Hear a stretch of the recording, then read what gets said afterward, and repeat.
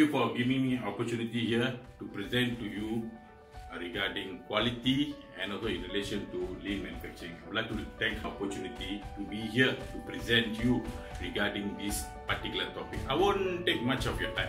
I'll be very fast. Cost of quality. What is cost of quality?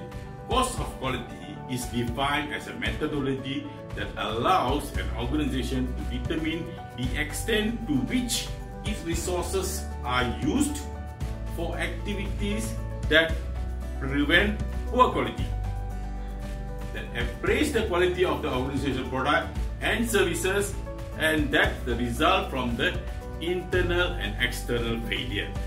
Today, quality speaks. You don't have anything in quality, you are not there. Having such information allows an organization to determine potential saving to be gained by implementing process improvement, lean manufacturing again. Before I go through this video, I would like you guys to stay till the end, because towards the end I will be sharing a new development that revolutionizes the cost of quality in years to come. So stay tuned. Okay, how to measure cost of quality? The method for calculating cost of quality varies from company to another company. In many cases, determining the cost of quality by calculating total warranty dollars as a percentage of sales. Unfortunately, this method is only looking externally at the cost of quality, not looking internally. The bulk of the costs might remain internal. In order to gain a better understanding, a more comprehensive look at all quality costs are required. The cost of quality can be divided into 4 categories. They include prevention, appraisal, internal failure, and external failure. Sometimes they call it field failure. Within each of the 4 categories, there's a numerous possible costs related to either poor quality or good quality. Cost of good quality, COGQ. Prevention cost. Costs incurred from activities intended to keep failures to a minimum. These can include the following. Establishing product specification. You know, the schematic drawing and so forth, that's the one. Quality planning. New product development and testing. Development of a quality management system, QMS. Proper employee training. Whereas appraisal costs incurred to maintain acceptable product quality level. Appraisal costs can include the following: incoming material inspection, process controls, check fixtures, and supplier assessment. Cost of poor quality, COPQ.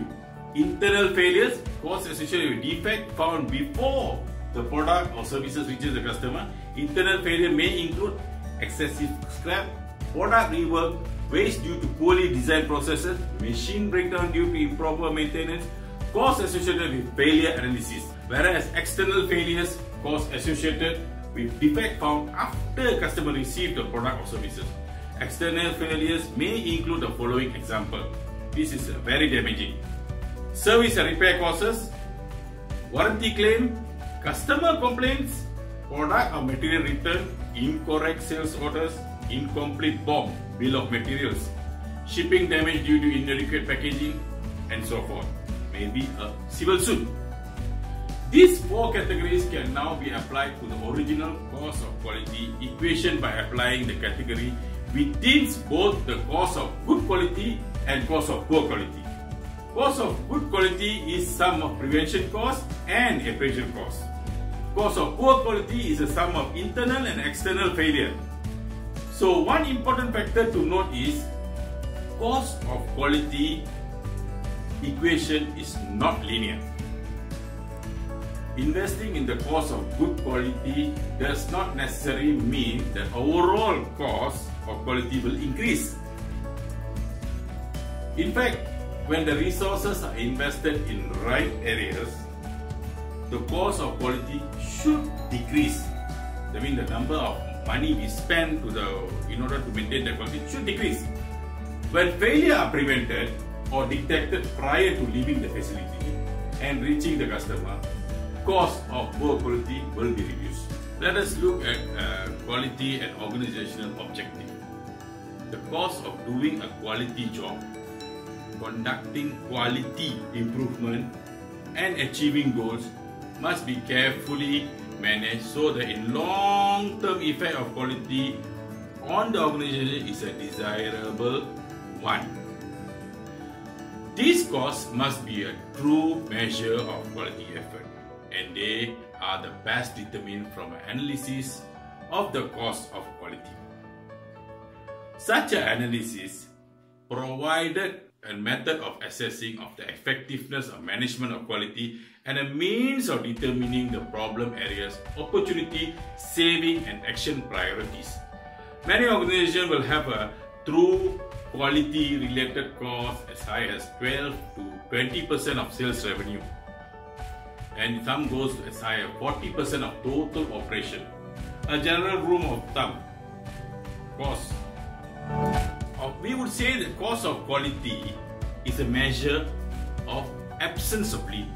Lean is related to every cost of quality: prevention, appraisal, internal and external failure. As an improvement program, lean involves prevention costs during training and Kaizen event. When this occurs, there's an opportunity cost linked to Kaizen event. For example, if the Kaizen event is to implement a TPM, a certain machine has to be stopped in order to work on it.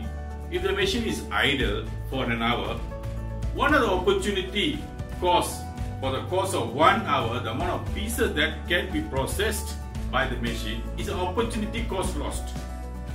But what about machine stop for Jidoka, whereby defect is stopped from producing? There's no more defect after that since we stop the machine. For example, one of the metrics for lean is OEE, overall equipment effectiveness. That is based on 3 elements: availability, performance and quality. Every waste that would be detected with lean, like material scrapped, excess inspection, rework, downtime, yield loss, training, reporting, inventory, corrective action, maintenance, overtime, waste of human resources, loss of productivity, and in particular productivity is closely related to lean since it depends on the output to the input. The input of this indicator comes from the efficiency during the process. This is where lean equals to do more with less. The goal of every effort through lean improvement is to decrease the current cost of quality in its different potential categories. That 4 potential categories.